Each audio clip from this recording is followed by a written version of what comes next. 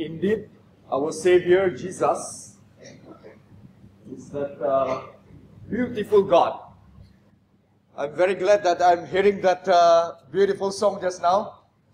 Are you guys glad that the song being sung just now? Yes, right? Christ is that beautiful God who knows every one of us in a very special way.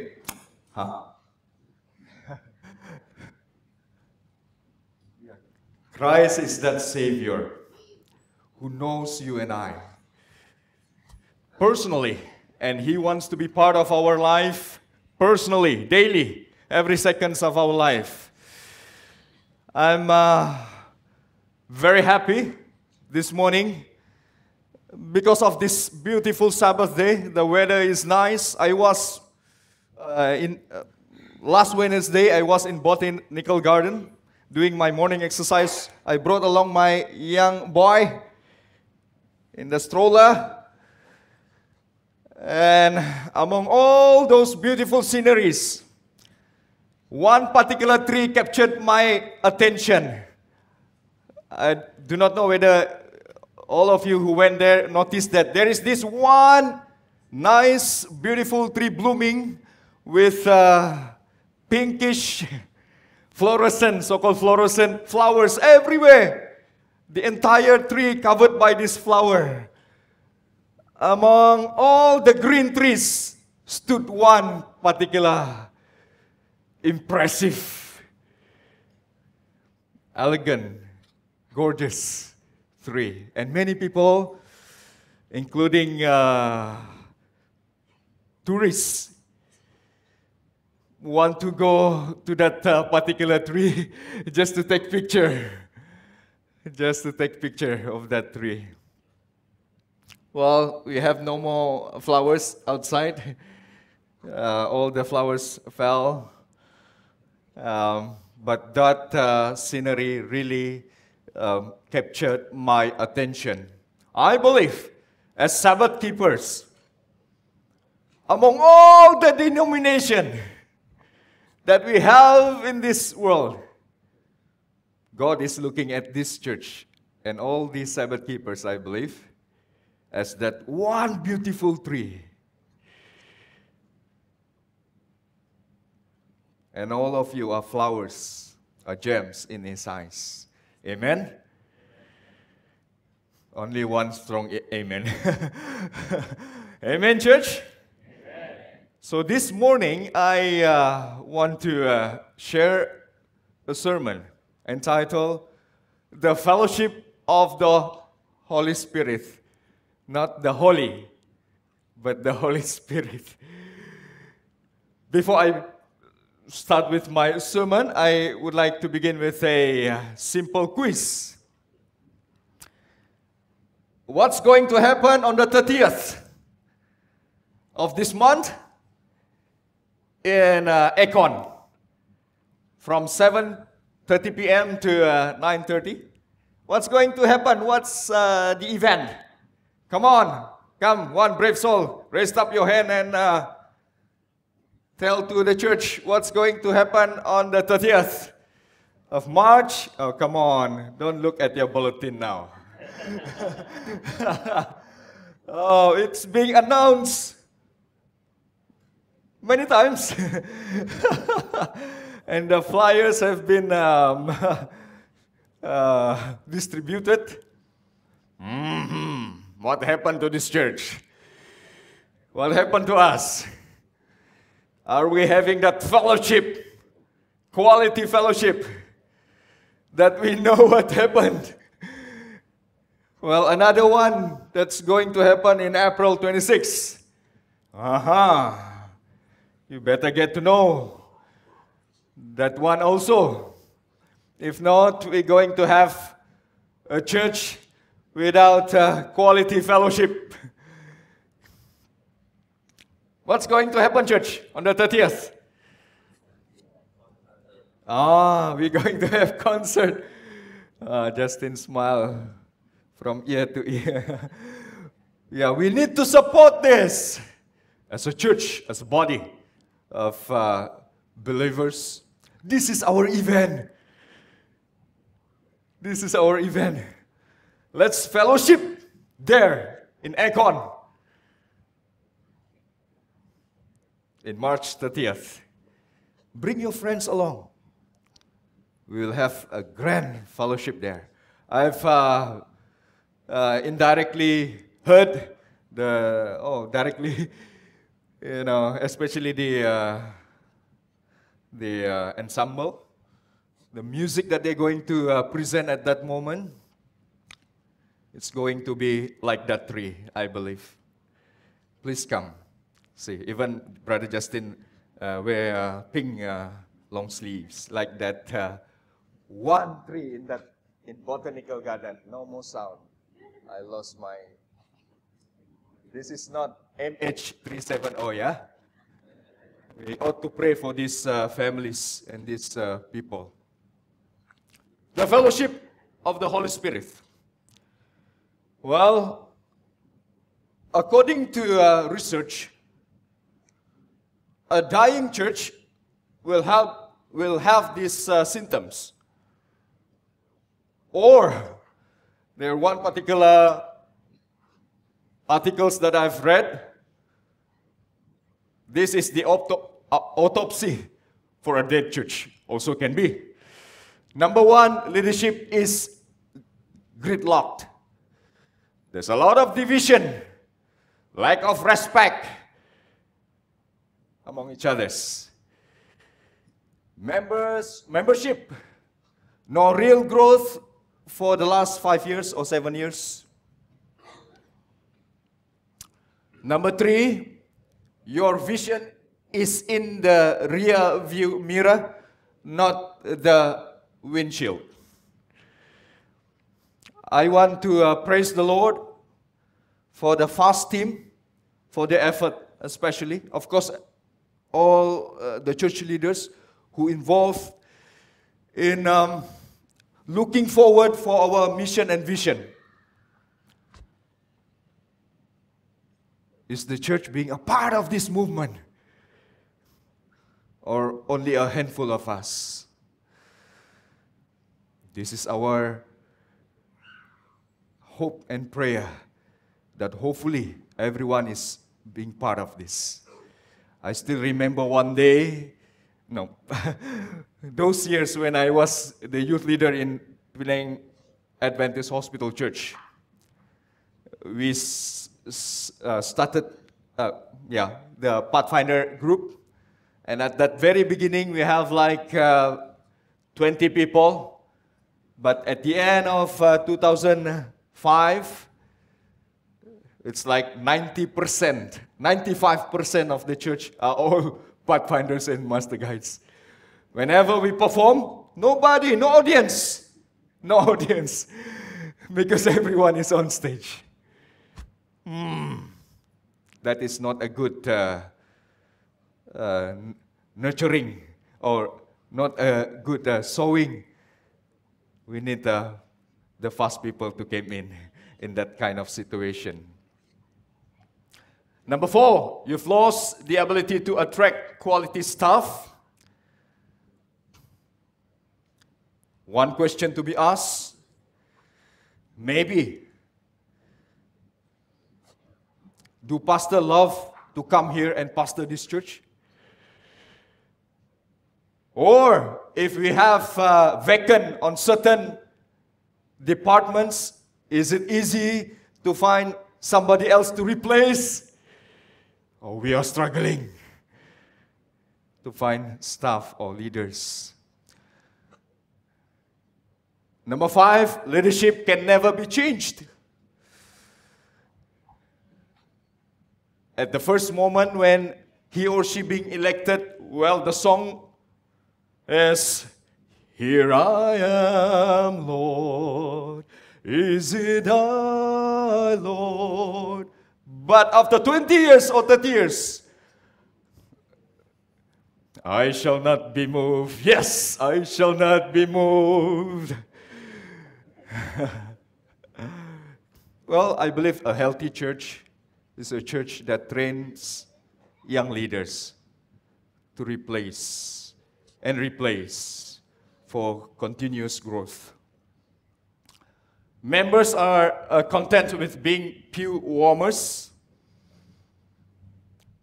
The members had more and more arguments about what they wanted. It intrigued me, in particular, number 7, when I read that article. It says, churches that have plenty of meetings and even church business meetings. Number 8, the church rarely prayed together. This is a need here, I believe. A need here. I just want to praise the Lord for Sister Michelle Ten, because she brought this up when we have our meeting, the music committee meeting. And I believe this is a wonderful challenge to all of us. Number 9, the members idolized another era. Especially when I work with young people, small group of people, and we lack a lot of things. And youth leaders came from various places around Malaysia, and they become part of our group. And they will say, "Oh, we do better. Our church do like this."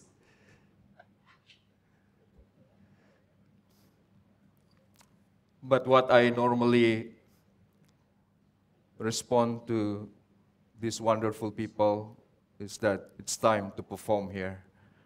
The past is the past. What you have gained in those churches, bring it here and even make it more flourish in this church. And number 10, does my church look more like a caring community or less? Do we have fellowship? Enough fellowship?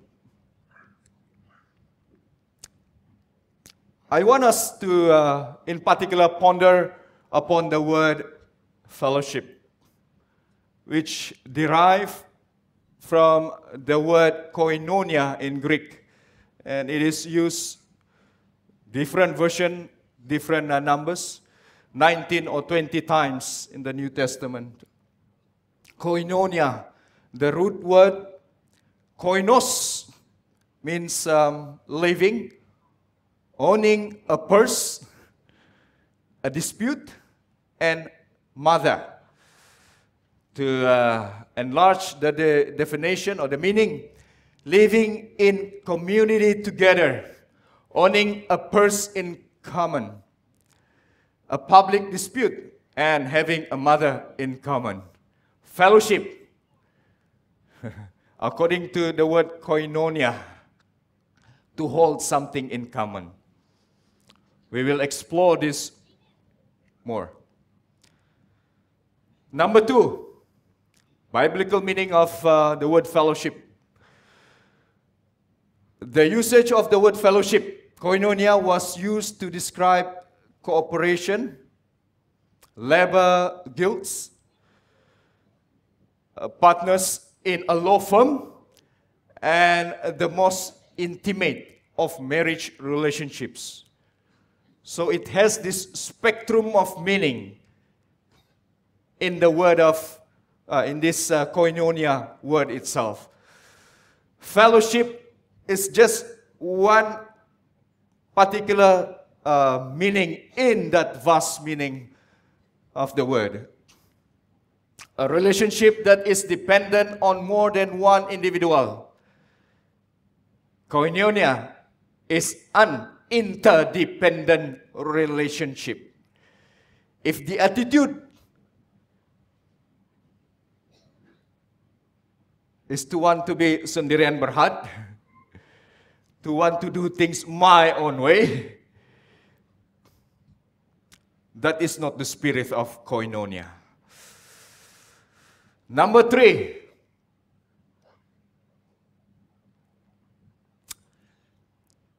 this is the experience in the New Testament, the early church. a community life with the Holy Spirit. No more, no less. It's because of the Holy Spirit. Because of the Holy Spirit, then this group of people experience koinonia, fellowship. That's why they are able to go from synagogue to synagogue, from house to house, doing their caring in a small group, because they understood the meaning of koinonia.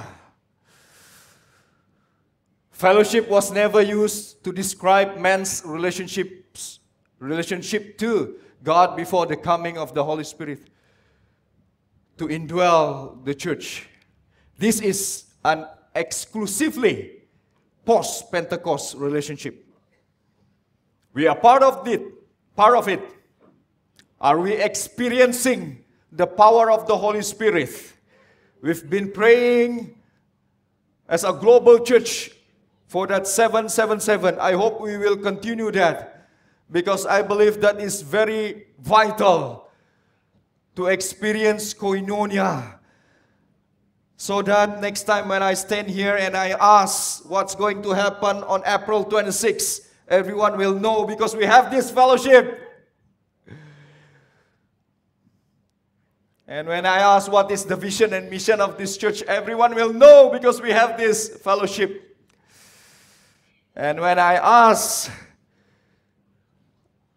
Brother Jace or Brother Albin, how many people in the group, in the discipling program, the whole church,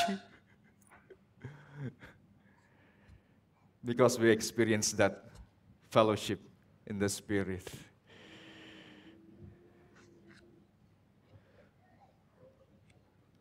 Number 4,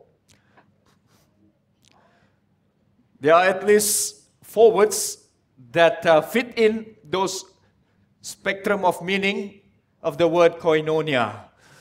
Number 1, philos, related by love for outward characteristics. Heteros, a sharer in a common enterprise. So nergos, a fellow worker. Metokos, a participant. In 1 Corinthians chapter 1 verse 9, God is faithful, through whom you were called into fellowship with His Son, Jesus Christ our Lord, and other texts that support the same meaning. When we read or when we understand these 4 Greek words, it gives us the connotation that something that is outwardly, but actually it is very much inwardly. An inner relationship which is at the root of fellowship. What is that inner relationship? Our personal relationship with Christ, with the Holy Spirit inside of us.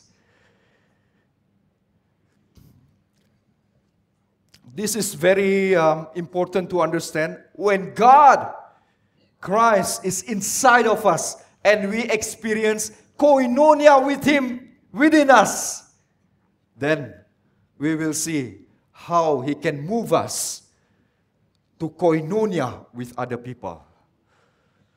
To koinonia with other people. We have this unity with Christ in our heart. And we have this collective unity as we allow this inner relationship, this intimacy that we have with Christ in us. It will be shown as we interact with other people, other church members. Number 5, it is primarily an action word. It's not sitting down. It's not theory, just theory, but it is very much practical, very much doing. Koinonia is used 19 or 20 times in the New Testament, and in additional translation, these are the words that being used besides fellowship: contribution, sharing, participation. Fellowship is not just being together, it is doing together, a point that frequently ignored. Sometimes we have this attitude, we wait other people to do, then we will move.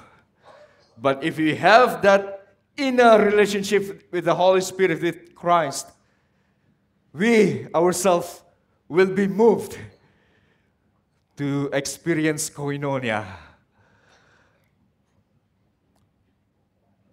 The early church, they experienced a lot of challenges, even much more than what we have now. But they move forward zealously because they experience Christ in a very powerful way within them. And it flourishes the whole group of believers. So it is doing together, not one or two person, but doing together. On the 30th March,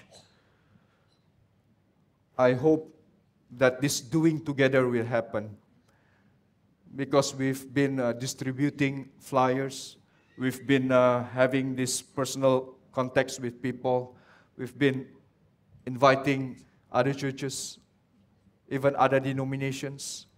We've been doing our part, and we want every one of you to be there to koinonia with these people.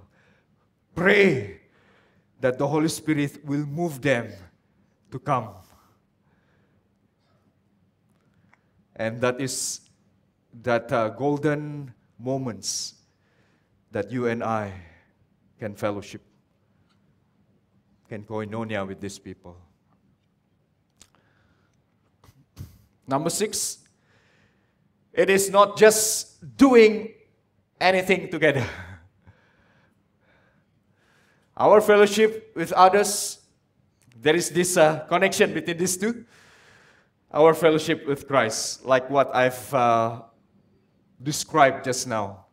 We have this inner fellowship with Christ. That's what we do to others also. If it is that easy for us to say, I love you, Jesus, I want to do your will, and as we mingle with many, with others, I hope we have this easiness also in using our words, that we love everyone, even those people who are difficult to love. How about in the church? Do we have koinonia? Participate with Him in doing God's will. We must quit thinking of Christian fellowship as primarily doing things such as having potluck dinners, or watching football, or playing basketball with other believers. That is not koinonia. That is not fellowship, as what the word means. Fellowship involves actively doing God's will.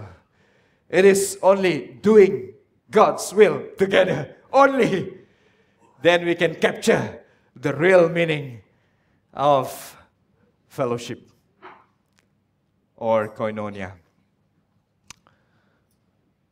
I've been hearing that we need more fellowship in this church. Normally, maybe I'm wrong, 30% of us will be in the potluck. But the rest, we will attend church and we will say bye-bye at the end of the service. And we will meet again next week but there is no real fellowship. But I believe personally, if we have that inner relationship, that koinonia with Christ within us, we are more than willing to fellowship with everyone. It is our priority in life. It is our priority in Christian living.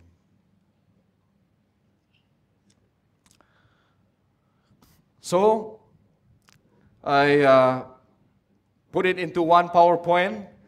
Biblical meaning of fellowship: to hold something in common, interdependent relationship, post-Pentecost relationship. The Holy Spirit is working among this early church, and I believe that is everyone's desire here, that we want this Holy Spirit, the one that bring us this powerful koinonia together, doing God's will together. So as we combine all these 6 points, it can be stated like this. You can state it in a different way. It's okay. By the power of the Holy Spirit, fellowship is a relationship of inner unity among believers that expresses itself in outer cooperation with Christ and one another in accomplishing God's will on earth. What is the purpose of us being in the church? Actually, that is one of among the list of the sign of a dying church. If somebody comes to you and asks, what is the purpose of you being part of this church? What is the purpose of this church? If you have difficulty of answering, then I should put number 11. Number 11.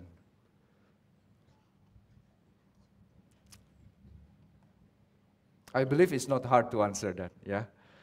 Because we have Jesus in us. Yeah, and I believe every one of you have that special relationship with Christ. And I believe every one of us yearns cooperate in a cooperate way to work together, because I believe the time is very short and just plenty of work to do. 2 slides to end. Fellowship, God's way of accomplishing His plan of glorifying Christ. It's all about Christ. Why we fellowship? Because we feel Him inside of us. We experience Him. And we want to bring this Christ to other people among us, and it will help us for our mission and vision. If we cannot see fellowship happens in this church, as what the Bible mentioned, as what the early church experienced, even after the 3,000 being baptized, then it's going to be very hard for all of us. It's going to be very, very hard. We will move on forward, dragging and dragging.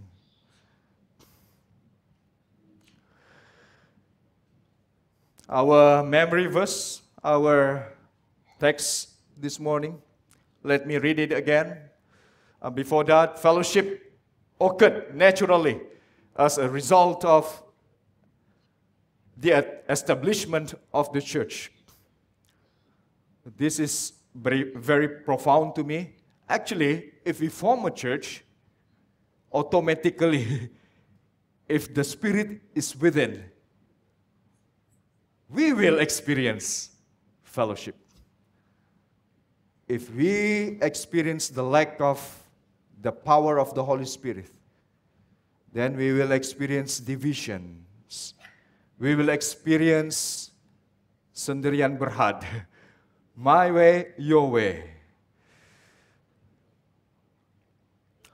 And all those who had believed were together and had all things in common. And they began selling their property and possessions and were sharing them with all as anyone might have need. Verse 45, let me elaborate that a little bit. It's not compulsory. That's what the verse is saying. I'm not saying that all of us start to sell all of our things. Or the verse do not say that every one of us sell everything and give to the poor. This is voluntarily as the Spirit moves you. And I believe there are plenty of opportunities to do this. The poor is always with us, as Jesus mentioned. 46, and day by day, continuing with one mind in the temple and breaking bread from house to house, they were taking their meals together with gladness and sincerity of heart. Last night during our TT meeting, we explored this. And I told the rest of the group, I will bring something. I hope it is new for all the TT graduates. Jess? Okay. This breaking of bread, as what I've researched, it's not the Lord's Supper or the Holy Communion. It is plainly about fellowshipping, eating together. But this statement, phrase, is not being used here, but a few times in the New Testament. Breaking of bread, meaning that it can be two meanings, whether it is Lord's Supper itself, communion service, or just a normal get-together and eating together. 47, praising God and having favor with all the people. And the Lord was adding to their number, day by day, those who were being saved. 3,000 and some more being added in. Wonderful. Yeah, I would like to close with this. Fellowship is indispensable means of accomplishing the God-given purpose of the church. If we do not have this unity, this community, this love in that koinonia, it's just hard to move forward. I would like to invite the whole church to read with me Ephesians chapter 3 verses 8 to 11. Let us read together. To me, the very least of all saints,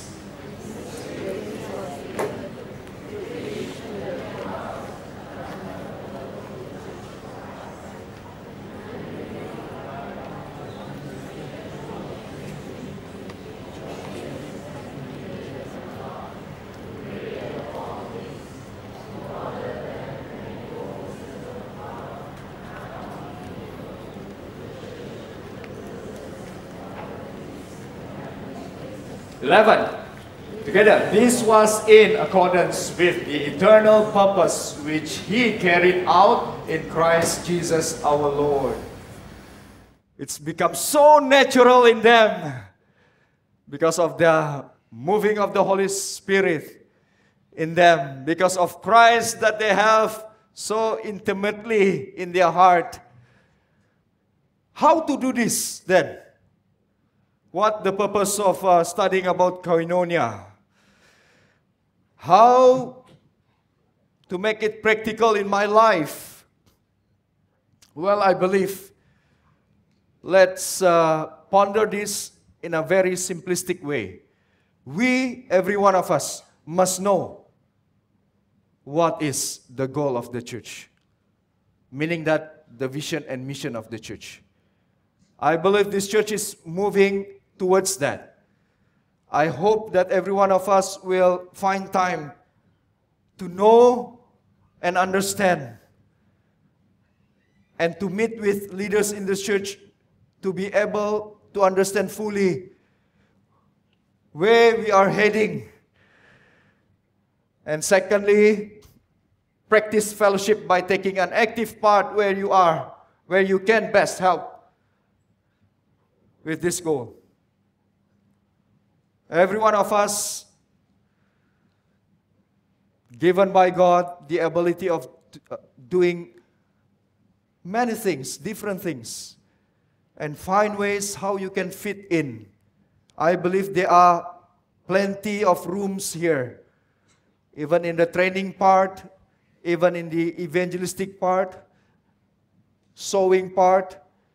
Everyone can be fit in.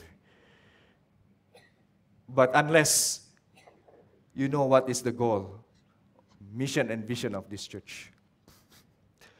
I would like to leave this thought to every one of you by closing with a simple illustration. In 2004, tsunami came. A group of us, 40 of us, supposed to go to Fringi Beach. My family from Sabah came, and the hospital church family. And from 2 until 4 in the morning, some from above speaks to me to change the location from Fringi Beach to Taiping Zoo. Taiping Zoo. And 5:30 in the morning, I contacted everyone who organized this. I said, change! After we felt that tremor, every one of us runs down. I contacted, actually I don't have any clue that the tsunami will come. But I said, something tells me that we need to change from Fringi to Taiping Zoo. Oh, I experienced that rejection so hard. No koinonia at all. Everyone is blaming me. Why you changed that location? But at the end of the day, I managed to get an express bus, and every one of us was in, and we go. And we have quite an enjoyable time there. During our way back, 1:30 in the afternoon, everyone's handphone started to ring. And we hear this news upon news. Tsunami.